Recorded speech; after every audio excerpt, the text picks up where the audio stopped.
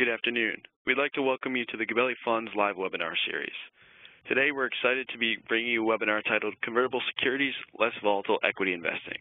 We're joined by three portfolio managers of the fund, Tom Dinsmore, Jane O'Keeffe, and James Dinsmore.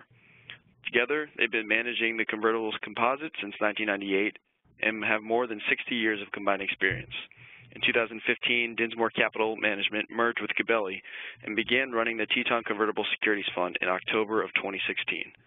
James Dinsmore has been a portfolio manager of the fund since 2010 and is an equity analyst since 2004.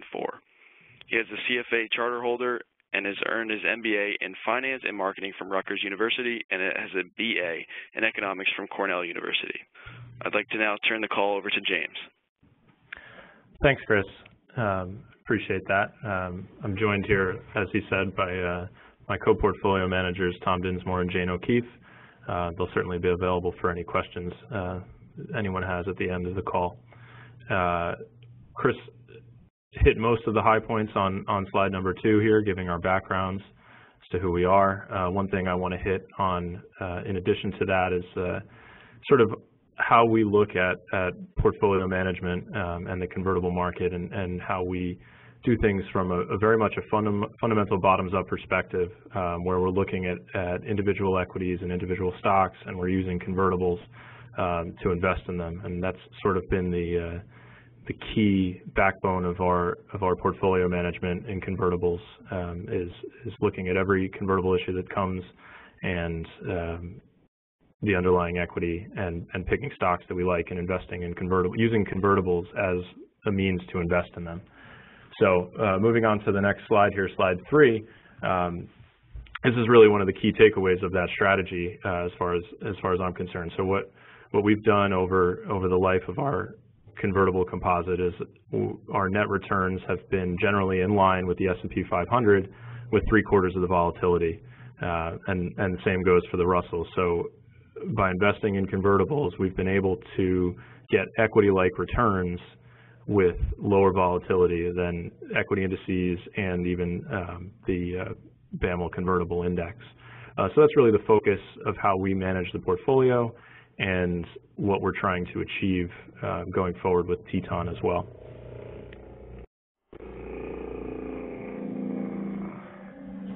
So why should we allocate to Teton, to the Teton Convertible Securities Fund? Well, there's a few reasons that I think are key to investing in Teton. First is I think that volatility has returned to the markets.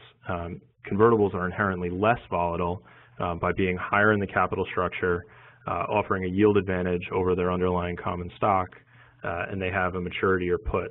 So what this allows is it helps to meaningfully reduce volatility in a portfolio. As I showed in the last slide, that's been the history of our performance in the product. We think convertibles are an overlooked asset class. We think that they work very well in a volatile market, and really for any market. 21 years of equity-like returns. But really the key to that is what happens in volatile markets is that we're protecting the downside significantly. So we'll show later on that in certain negative markets, we've had significantly less downside than some of the major equity indices or even some of the other equity alternatives that are out there. And you're getting, one of the things that we like about converts is that you're getting sort of a diverse growth exposure with a combination of income and downside protection.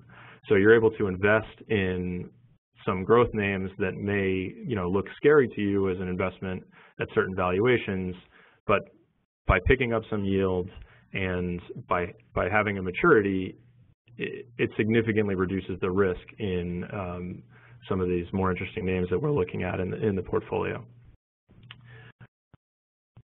The 2018 performance, I think, speaks volumes as to what we anticipate in convertible performance. So here we had a good market into August, and then obviously starting in September and then through the end of the year, it became much more volatile.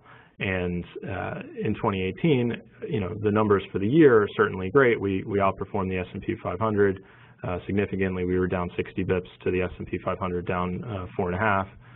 We beat the Russell fairly substantially as well, down 11%. So our performance through the end of the year, after we participated in most of the equity move higher through August, we held up substantially when the market started to get more volatile. And this was in addition to being up, we were up 18% in 2017. So we backed up a strong equity year with the type of performance that we would expect to see in a downside in a volatile market. But you still are invested in the equity market. So great, December was a terrible month. We've come back into January, market's up 8%, 7%. And we were right there with it. The Teton Convertible Securities Fund was up 7.6% in the month of January. So that's one of the keys to convertible investing for us, is that convertibles bounce back quickly from these types of dislocations that we saw in the market towards the end of December. One other key and important reason to allocate money to Teton Convertible Securities Fund. Recently, there's been some news that Vanguard is shuttering their convertible offering, and they basically said, okay, we can replicate our performance from a bond fund and an equity fund. Well, that may be true for Vanguard's performance, which was not particularly good, but we think that they're really just talking their book in that circumstance. Convertibles, if you were to invest in a bond fund and an equity fund, you're not going to get the same sort of bounce back that we saw, say, in January, and you're not going to get the same sort of equity participation on the upside that convertibles can provide, because what happens is you're essentially seeing more participation in equities as they move higher with converts, and less participation on the downside. So you'd have to be constantly managing how you're allocating between bonds and equities to sort of get that same sort of return. And we think that we're very well positioned for a period of relatively lower returns and higher volatility. So you're getting both yield and capital appreciation in converts. So if the market is sort of flat to maybe up 5%, that's a great market for us. We think we can outperform in that market just based on the structure of convertibles. When we're down, obviously I showed our performance in 2018. So when we're down, we think we can outperform on the downside, and we have often showed that that's the case. But you're still invested in equities, and you still get to participate in strong up markets. So I quickly referenced 2017 earlier, but we were participated in and saw the performance, generally most of the performance of equities in 2017, which obviously was a great year in equity markets. So getting to sort of an overview of convertible market performance in some of the volatile periods that we've seen. So this is just some data on the Morningstar convertible universe relative to equity markets, some of the broader equity indices, and you can see that it's less than 50% of the downside of the S&P last year. It was less than a quarter of the downside of the S&P during the internet bubble, which was a really strong period, relatively speaking, for converts. And then again, even in 2008, where you have this black swan negative equity event, the convertible universe was still down only 3/4 or less than 3/4 of the downside in that environment. So they've held up historically very well in negative markets. So moving on to slide 6, we can look at our composite performance over many market cycles, sort of the same time frames, and you kind of get a feel for what our performance has done. And this really hits a lot of the same points. You see that we're down 1/4 in the internet bubble crash in 2000 through 2003. We're down about 1/4 of the S&P. Same goes for the financial crisis. But again, that was sort of a different structure of market than we see today.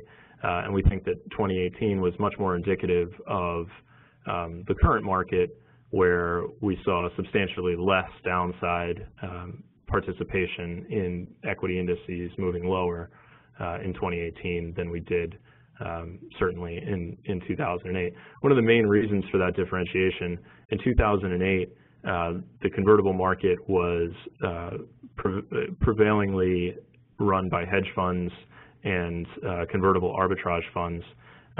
So you had a scenario where when Lehman Brothers goes down and prime brokerage blows up, the funds were having redemptions and a whole number of issues that were causing convertibles to trade much lower than they should have in that time frame. And so that's certainly not the case today. So at the time it was 80 to 90% hedge funds. Today it's more balanced, 50-50, sort of 40-60 hedge funds to outright. So we think it's a much healthier market today, and we anticipate that sort of the downside protection we saw after the internet bubble, but also in 2018 is sort of more what we would expect in this market if we were to see a correction from here. Moving on to page 7, we think that active management is a very important part of convertible selection and convertible investing. Barclays runs a CWB, a convertible ETF, and we find it to be inherently riskier than the market. So generally it's dominated by a few large issues. In 2016, for example, NVIDIA was half of the upside performance. So the ETF was up about 10% in 2016, and NVIDIA was worth 5% of that. Same thing in 2017, Alibaba was over a quarter of the annual performance. So you're getting, what's happening is that in NVIDIA in 2016, you had this great equity move, and the converts participated in that, but then it became just this massively large percentage of the fund. So you end up with an ETF that is just more equity sensitive than what you should have in a convertible portfolio. We should be looking for sort of balanced total return, income, and capital appreciation. Well, the returns in 2016 and 2017 for the ETFs were largely just capital appreciation, which is great, unless that goes the other way, because now you're just not getting the downside protection. And we saw that to some extent in the ETF in 2018. Alibaba sort of underperformed in 2018, and that held back some of the performance of 2018. And it was strictly because BABA was 10% of the ETF. Today it's 8.5% of the ETF, and it goes away in June. So it's an interesting dynamic that is sort of something that we don't necessarily see in the broader equity ETFs. So they're going to have to massively rebalance in June when 8% of the ETF goes away. So really it just, as I mentioned, we're more equity, or the ETFs are more equity sensitive at the tops and less equity sensitive at lows. So we think that it just doesn't give you the sort of structure that you would be hoping for in owning a convertible ETF. So we really think active management is key. So slide 8 is, moving on to slide 8, is just sort of another way to look at some of the downside protection. And really the key takeaway here to me is the months to recover. So if you look at the second line on each of these lines, the number of months to recover. So Gabelli convertibles in the internet bubble crash, we were down, as discussed before, a quarter of, or substantially lower than the equity markets, and we were back to where we were in 2000, 8 months later. So some of the other equity surrogates had similar time frames at that, but it was a very quick rebound for us, as opposed to the equity markets, which took, as we know, years to recover. And then the same was true of 2008. We were back to market highs, or pre-crisis highs in 20 months, which was the fastest to recover, and again, significantly faster than equity markets. And our performance since the crash has certainly outperformed some of the other equity surrogates that also provided quick bounce back. So we think it's an interesting sweet spot in terms of gaining exposure to equities with reduced volatility. Getting to the market as a whole on slide 9, The convertible market is slightly differently broken down than the broader equities market. So it's, as you can see here, 30% information technology, 16% healthcare. So it's a little bit more growth focused than perhaps the S&P 500 is. But we find it to be a very diverse mix of issuers. We have, just under 500 issues that are outstanding, a little over 200 billion in market cap.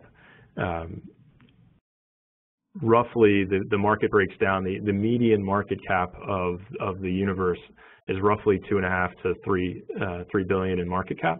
So that kind of gets at why we show the Russell as well as the S&P 500. So it's inherently a little smaller market cap than the S&P 500. But we think that this is the key is by investing in convertibles, you get to move up the capital structure in some of these smaller companies. You get to participate in equity upside as that $3 billion company becomes a $20 billion company, all while picking up yield that a lot of the common stocks don't offer. So the convertible market as a whole has a 2.6% yield. The underlying stocks of the convertible market have a 1.1% yield. So just in general, the convertible market has roughly a 1.5% yield advantage over their underlying common stocks. So we find it to be a very attractive market. We quite enjoy looking at and learning about every issue that's out there. But it is a nice diverse place to pick from for investments. And we find the market to be more liquid than it might imply at 200 billion outstanding.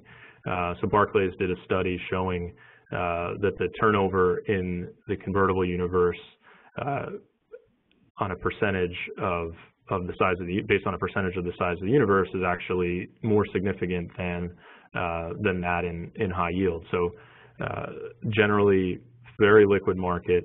And that the reason for that kind of gets at the balance that I was talking about earlier, where we have a balance of hedge funds and outright funds that are investing in it. So there's different reasons that people are buying and selling convertibles. So that's really helpful in terms of liquidity.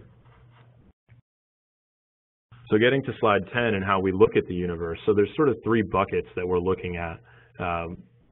There's the equity surrogate bucket, the total return bucket, and the fixed income equivalent bucket. Our ideal asymmetrical risk-reward profile happens in the total return bucket, but we invest in all three places. So we're looking at every convertible that's issued. We maintain a knowledge base of all of the issues that are outstanding, and we're investing in new issues as we see them to be appropriate for the portfolio. But we're also coming back to them and revisiting them.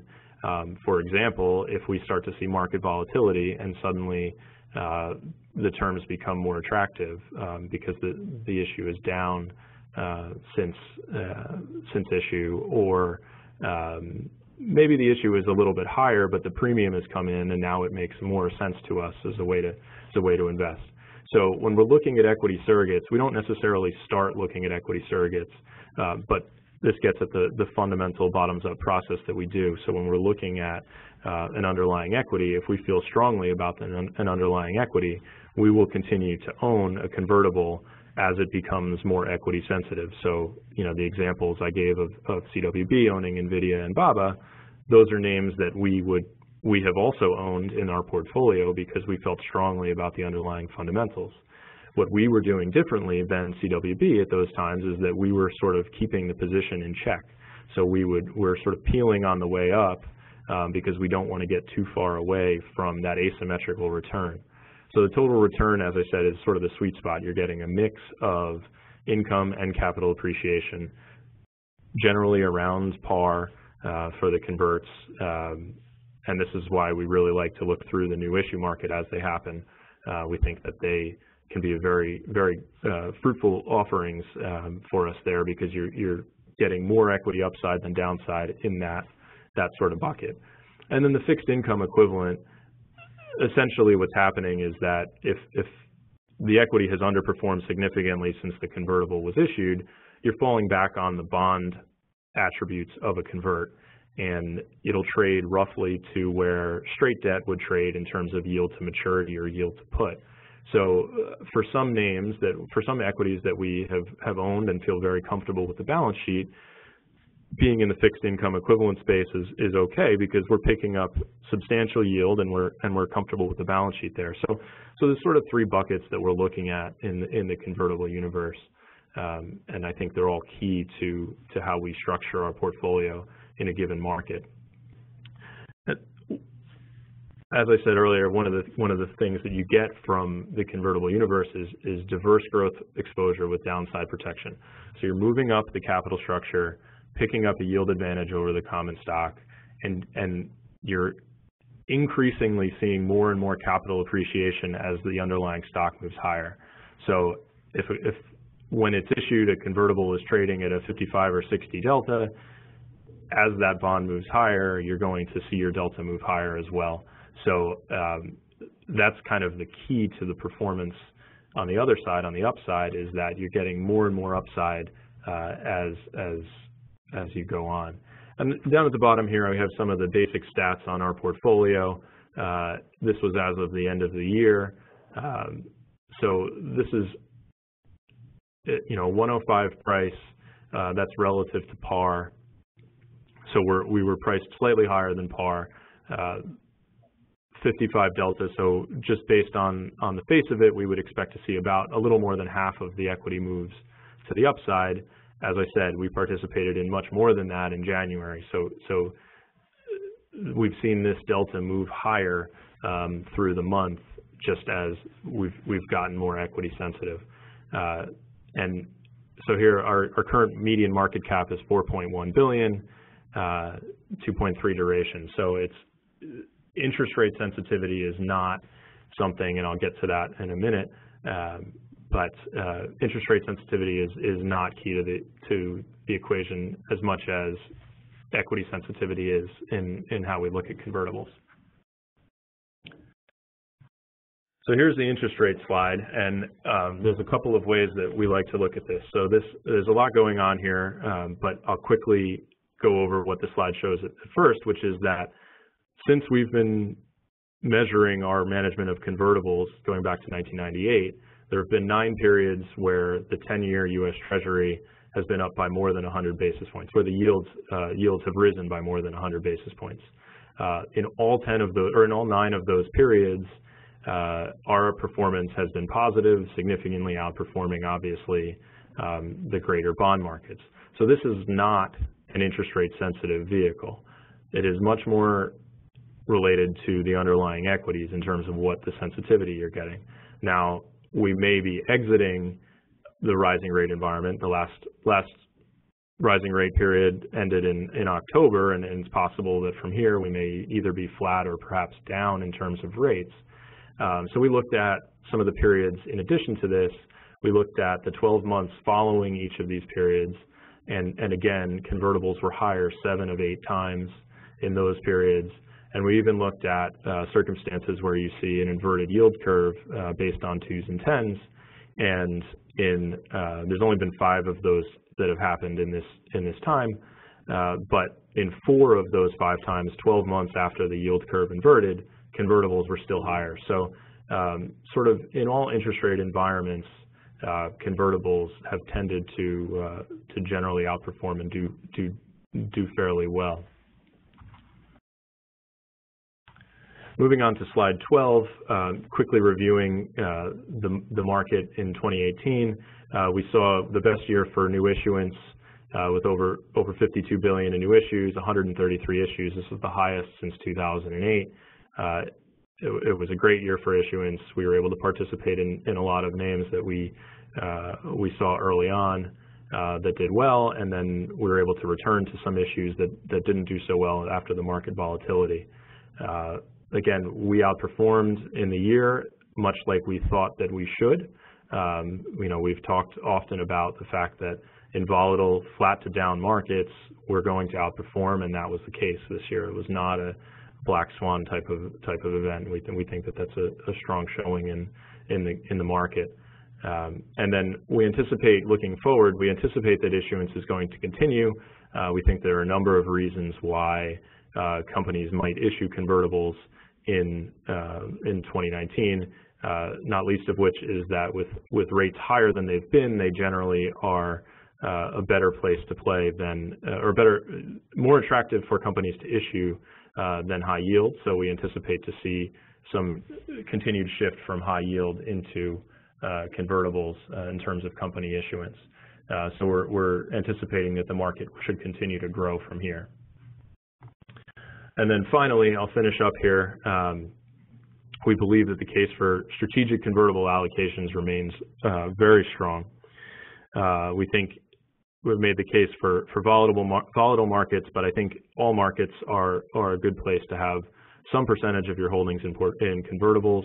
As we've said, over 21 years, our performance has been generally in line with the equity markets and 3/4 of the volatility. You get to maintain equity exposure. If you're unsure where the market goes from here, you'll still participate in upside from here while taking some of the downside risk off the table. And that's, active management is key, we think, to maintaining that sort of asymmetrical profile from here. We can make sure that we're not too equity sensitive and not being dominated by a handful of names. We can be much more diverse and the names that we like and maintain a proper risk-reward exposure. And so, our end game is to achieve total returns through a mix of capital appreciation and income. So you're going to be able to participate more in equity upside than you are in the downside. So those are really the kind of the three key points of why we think convertibles are an important place to be from here. So and finally, and if you have any questions, we're always out on the road talking to people. I'm always happy to have calls with people, and the wholesalers have done a very good job of meeting with people out there. So if you have any questions, please type them in the Q&A box, and we will be sure to answer them. Just the first question, what kind of markets would be the toughest for convertible investing? So the toughest market that we've seen for convertible investing, what happens is that so I'll use the example of 2015 was a tough market for convertibles. So leading up to 2015, you saw 2013 and 2014 were significant equity moves higher, and but there was not much convertible issuance in those markets. So what happened was we were ending up kind of more in the equity surrogate bucket, not because we wanted to be there, but because that was where a lot of the names were. We weren't sort of refreshing the convertible market with new issues around par. So then when 2015 came and it was sort of a more volatile environment, we were more equity sensitive heading into that than we thought we should be. And so that made for a very difficult market in 2015. We still did generally well in that market, but a lack of issuance in after seeing equities move significantly higher is a tough market for convertibles. I think this market is very different. Even though we've seen equities move higher, we saw significant issuance in 2018. So there's a lot of opportunity for us out there. So this is a very different market than that. So, but that's been traditionally what the hardest market has been for us in the past. Great. We have a question here from Barbara. What happens if supply starts to dry up? Do you guys utilize cash reserves? So if supply starts to dry up, we certainly could. In that example that I just gave, we certainly could be more in cash if we decided that we didn't want to be equity sensitive in that market, and we were hoping to see some new issuance pick up. We are certainly aware of how the new issue market is always acting, and there are times when we will kind of keep a little bit more cash than we might otherwise in anticipation of certain issues. And that would certainly be the case if we thought that we were getting too equity sensitive and didn't see the types of total return convertibles out there that we wanted to see. Cash is certainly an option. We haven't really had an environment where we've needed to do that, but it would be something that we could do if necessary. Great. How does the fund break down as far as equity sensitivity, total return, and fixed income equivalents? Sure. So right now, the fund is about 22% equity sensitive, 58% total return, and 19% fixed income. So very much sort of in the middle, straddling the balanced total return type of portfolio. As I discussed, we think that that's a great place to be set up for sort of asymmetrical returns. So the equity sensitive stuff are names that we have high conviction in and feel very comfortable owning. Not that we don't have high conviction in our total return names, but we recognize that they are showing the biggest downside potential if we were to see a market move lower or an equity move lower. So it's important that we have conviction in the names that we have more equity exposure in, whereas the other names in terms of total return, it's more balanced sort of between income and capital appreciation there. So we know that even if the structure can be more helpful in the total return and fixed income buckets than it is in the equity sensitive bucket. In the equity sensitive bucket, it's really, we're investing in equities there, just using convertibles as a sort of middleman. Great. And then just one more last question here, just quickly. What's the median market cap of the fund? I know you had touched on this a little bit prior. The median market cap as it stands currently, I think I said it was 4.1%. We've generally been in the 3 to 4 billion range, as has the market as a whole, in terms of median market cap. There are certainly large issuers that are issuing converts. Like I said, there's a convert in Alibaba. Intel has a convert. Some of the larger companies that are out there. Tesla has a bunch of converts that are outstanding. Microchip, Micron, a few others. So there are certainly larger companies that we can invest in converts, but sort of the sweet spot we've found is at that lower, sort of small to mid cap side where you're getting attractive terms on a convertible. You've got a lot of upside for the companies potentially as they kind of build their businesses and move higher, and we've found that traditionally it's been a great place to be in the convert space. And then we have another question here. What percentage of the portfolio is considered high yield? Well, in terms of fixed income, we don't have anything that I would consider high yield as, in terms of specifically straight high yield debt. But in terms of how our portfolio breaks down, we do have some exposure to companies that would be, sort of single B or so rated. Much of the convertible universe is not rated.